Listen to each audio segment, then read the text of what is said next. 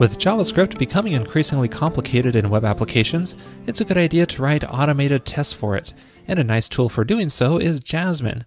This has an interface similar to RSpec with describe and it calls for defining the JavaScript's behavior. So the big question is, how do we use Jasmine within a Rails application? Let me show you here in this episode.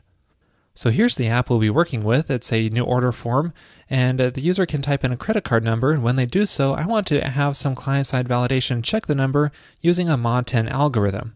Now the JavaScript here is a little bit complicated, so I want to add this feature using test-driven development with Jasmine. Now there are many Ruby gems available to integrate Jasmine into Rails, but one of the best I've seen is jasminerice by Brad Phelan. This has excellent support for the Rails asset pipeline, and it has the jasmine-jquery project built right in. So here's how to set this up. First, go into the gem file of your project, and I'm going to add this gem into the development and test groups, and it's just called jasminerice, one word. And as always, you'll need to install it with the bundle command. Next, make a new directory in your project at spec JavaScripts. Now, even though RSpec also uses a spec directory, this is completely independent of that and doesn't require RSpec. Now, inside of that directory, make a new file called spec.js.coffee. So this is the central file that will be included, and here we can require any other JavaScript files that we want to use within our specs. So we do that using Sprockets, so it works the same way as a Rails asset pipeline. So we could add a comment here with an equal sign saying require application, and that will load our main application.js file, which will basically include everything.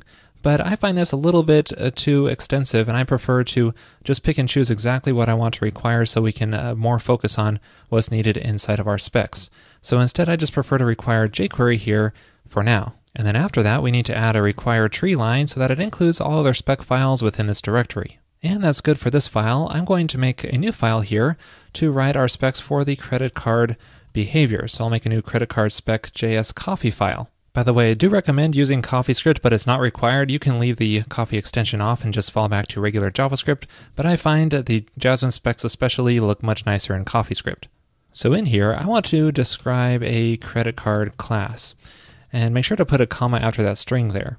And let's say it strips out spaces and dashes from the number. And then I'll make a new credit card and have it accept a number. How about 1 space 2 dash 3? And then I can add an expect call to say that I want the card number to be 1, 2, 3 without the spaces and dashes. Now if your Rails app is running, you can run the specs by passing Jasmine in the path. And this shows that the one spec is failing, saying it can't find the credit card class, and that's to be expected because I have yet to define it. So under my app assets JavaScripts directory, I'm going to make a new file in here and call it creditcardjs.coffee. And here I'll define a new class, call it credit card. And to make this available in our specs, we also have to add it to our spec.js coffee file because it only is including jQuery there, so I'll also need to include that creditcard.js coffee file. And then reload the page, and we're still getting that same error. We still can't find that credit card class. So the problem is that CoffeeScript wraps each file within a scope, so variables defined in here are not available globally. To remedy this, we can set our credit card class to this.creditcard, which will be at the global scope. Now there's another way to do this, and that is to use an @ sign right in the class definition. I haven't seen this technique used much, so I don't know if there are any downsides, but it seems to be working for my testing. And now when I reload my specs, I get a different error saying expected undefined to be 1, 2, 3, and that's expected because we aren't saving the number in the class. So to fix this, I'll define a constructor which takes a number, and in this I'm going to set the class's number to that number, replacing any spaces or dashes with an empty string. And reload our specs. And it's almost working. It says expected 1, 2, dash 3 to be 1, 2, 3, so somehow a dash is getting in there. So already the specs have found a bug that's easy to miss. I forgot to add a G in the regular expression so that it replaces multiple occurrences. Now reloading and it should work, and it does. That spec passes. So that's an example flow of working with Jasmine, and if you check out the documentation on the site, this is pretty cool because the documentation are actual executable specs which show you, for example, the different matchers which you can do, such as to be truthy or falsy, less than or greater than, and so on. And all of these specs in the documentation are actually executed at the bottom of the page here to show you that they all pass with Jasmine. Now we still have more to do in this application, so let me get back to writing some specs and use some of those matchers I showed. So I'm going to paste in the code for this just to speed things along. Here I make another it call and make sure that it validates the number using mod 10. So I'm going to make a valid card number that passes mod 10 and an invalid one, and make a method call to valid number, and it should be truthy for the valid one and falsy otherwise. And reloading the specs, and that fails, not surprisingly, because we haven't defined that valid number function. And back in the credit card class, I'll paste in some code for that valid number, which does a mod 10 check. And rerun our specs, and we're back to passing. Now, even though most of the logic is implemented, we still need to present this to the user interface when they enter their credit card number. So I can do this with some jQuery, but how do we test drive this behavior? Well, the jasmine-jquery project can help here, and this allows us to define HTML fixture files which we can load into the specs, and then it provides several matchers which we can use to check the jQuery behavior. We don't have to install anything extra since this is included with jasminerice. We can jump right in and start creating fixture files. So I'm going to make a fixtures directory here, and then I'll make a new file in here, call it order-form.html. So this should contain some code that simulates the HTML produced by our application. I'm going to paste in a simple form here with a text field input with an ID of card number, and provide a div with a class of error afterwards where the actual error message could be contained. Now we can write the spec. So let's say it validates the number when the field loses focus.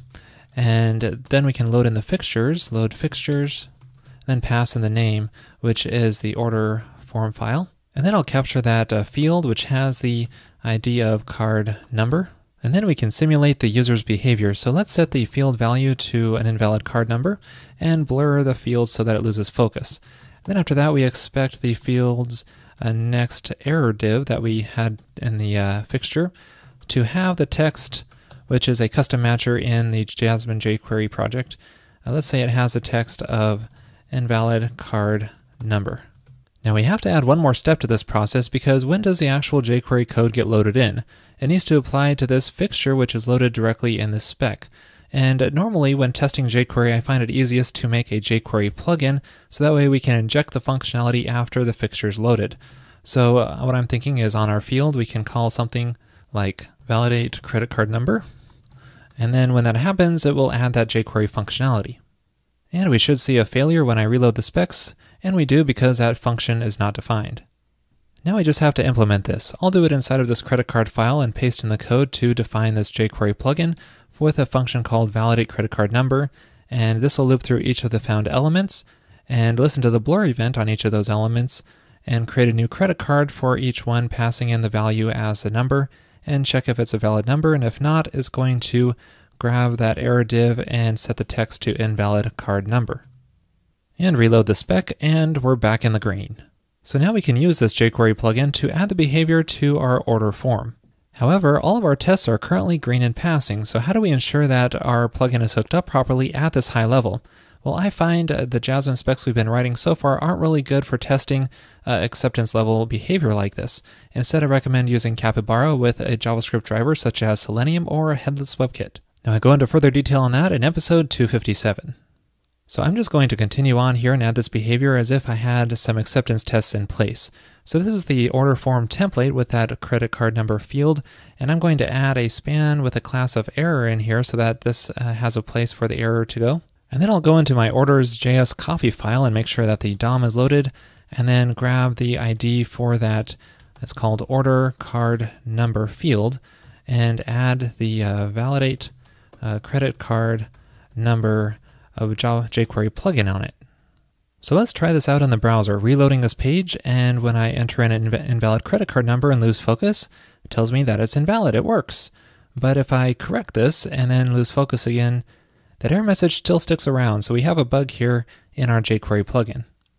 Now before fixing the bug, it's always best to duplicate the behavior in a failing spec. So I'm going to expand on this spec here and ensure we have a valid credit card number passed in to the field, and when it loses focus, then we should have nothing inside of our error class. And rerunning our specs, and we get that error message displayed exactly like the user saw it. It has invalid number where we expected to have no text. That's easy enough to fix inside of our jQuery plugin. I'll just add an else clause so that it sets the error to an empty string when it's valid. And reloading the page, and we get passing specs. So now let's try it out in the actual application. Let's try an invalid number first. It displays the error. When I correct it with a valid number, the error goes away. It works. Now there's more we could do here, such as canceling the form submission when it's invalid, but this gives us a good start. I want to finish up this episode by showing you the guard-jasmine gem. This is an awesome way to run your specs continuously as you're working. Now this is a headless, so it relies on Phantom.js, so you'll need to install that first. If you're on macOS 10, I recommend installing through Homebrew with brew install Phantom.js. And then in the gem file of your application, just add the guard-jasmine gem, and then run the bundle command to install it. And then run guard init jasmine to set up the guard file. And now when you run guard, it will monitor the spec JavaScript directory for changes. So let me show you a failure real quick by changing this test here. And that will show me the failing spec instantly in the console. And then when I fix it again, which I've done off camera, it instantly passes. So Jasmine really does make testing JavaScript a joy. And with projects like jasminerice and guard, it's so convenient to do so, why not? Well, that's for this episode. Thanks for watching.